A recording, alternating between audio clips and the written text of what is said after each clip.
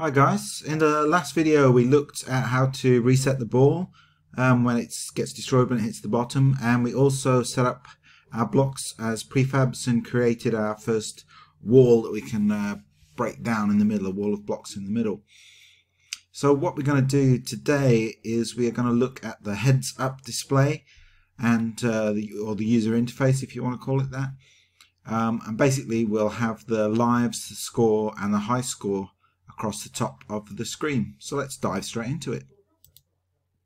I'm going to right click, go down to UI, and I'm going to add text.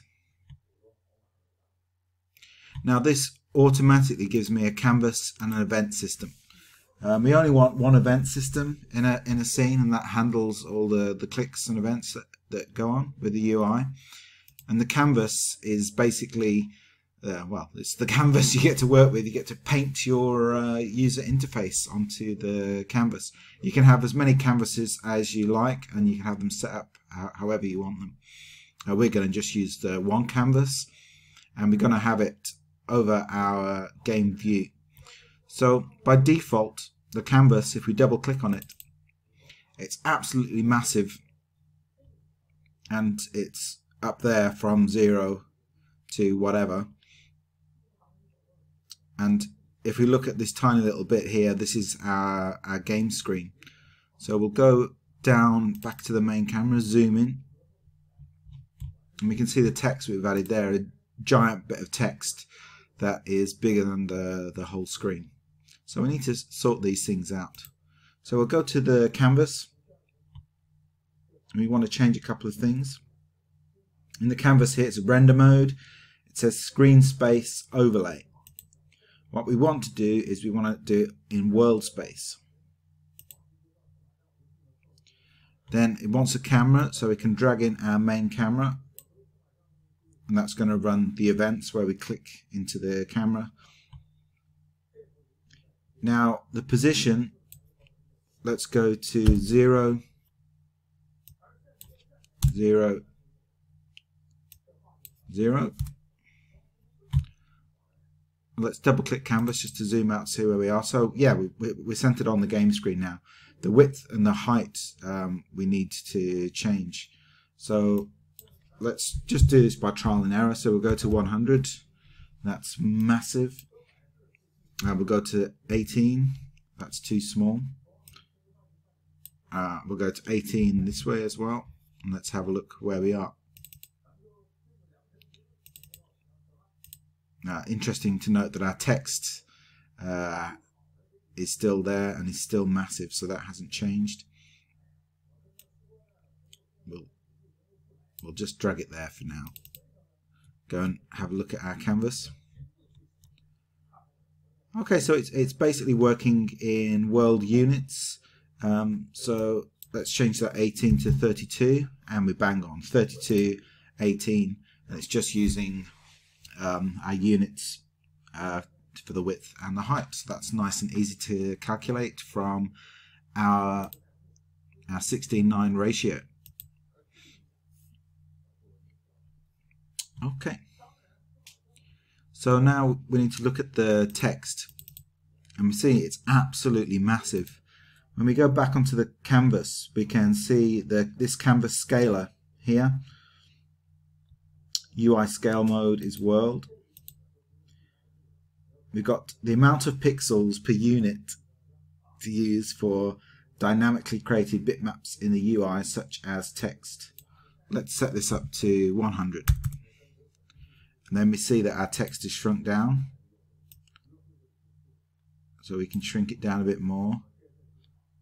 And then with the move tool, we can put it into our world view. Zoom down into the canvas. New text, that's font size of 14, but it's still way too big. So let's go back into the canvas and let's try 200. Still too big. Let's try 300. It's getting there. Let's try 400. I'm happy with 400.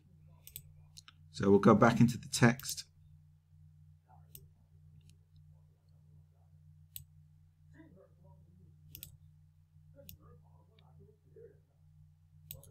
And there we go. Okay, so we've got everything sort of sized how we want it now. So that new text, we'll give it a name. We'll call it lives label text. We'll leave it the same text, lives label text. Now let's get rid of text. Label says enough. And that's just going to read lives colon. Don't like the color of it, so let's go and change the color down here. And we want it to be white.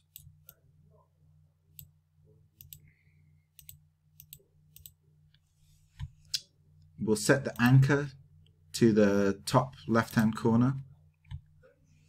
It doesn't really matter for what we're doing, so we'll work with anchors in future videos and other topics.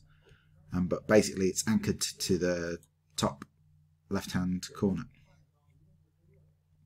We can move it around.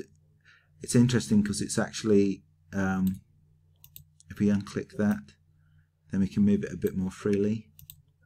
But I mean, we've got that in place. Why not use it?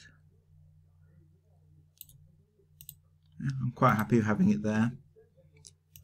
Get my rect tool. Quite happy with that. So that's our lives label. Let's duplicate it, so I don't have to set this up every time. So lives label and lives text or lives value. Let's say lives value.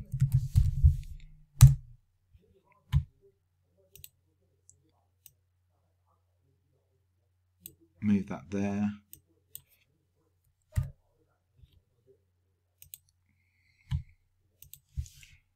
Let's take both of them and duplicate. We'll call this score label.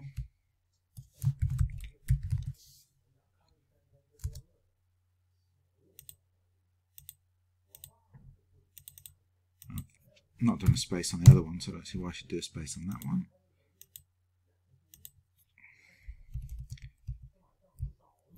And we got score value.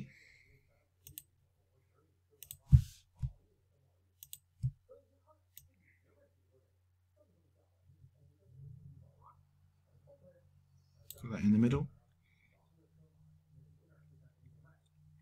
Score label text needs to change to score.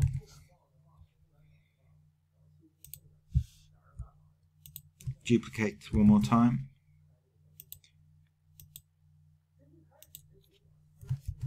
High score label.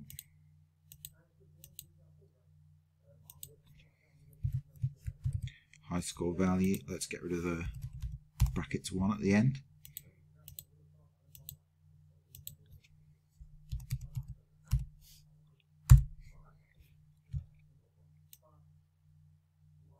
Oh, didn't select both of them. Let's try again.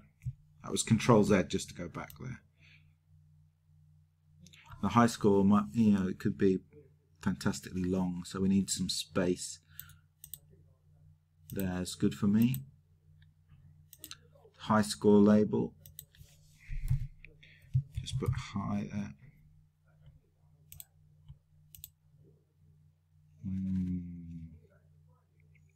Need to move things around a bit.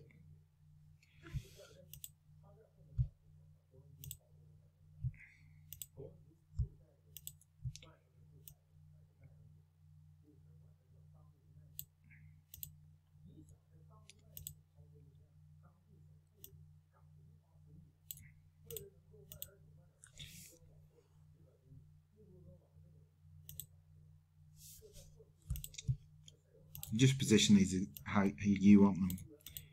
I'm quite happy with that. We've got live, score, high score. Let's hit play. We can move around. We can launch balls. We can reset. The balls disappear based on their health. So it takes 2 hits for a blue, 1 hit for a yellow.